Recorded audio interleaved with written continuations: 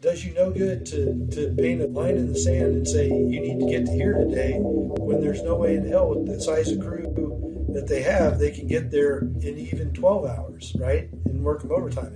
You have to think about what you're doing. And make it easier for the crews to get that work done. The EBFC show exists to serve people in the construction industry. Yeah, slipping schedules it just seems to be the norm. I say there's two ways to run a schedule. You can let the schedule come to you, meaning if something happens, you just say, well, push the end date out, or you can drive the schedule. You can say, okay, this came up, but what can we do? What problem can we solve to make sure it doesn't happen again or catch back up to schedule? Because they're solving the problem of where do we need to put things, how many people do we need, how much space should we be going after on a daily basis. Can't do it. You got to get somebody who can. And that just builds good trust. When people hold their word and keep their commitments, trust increases in the ability to do more good work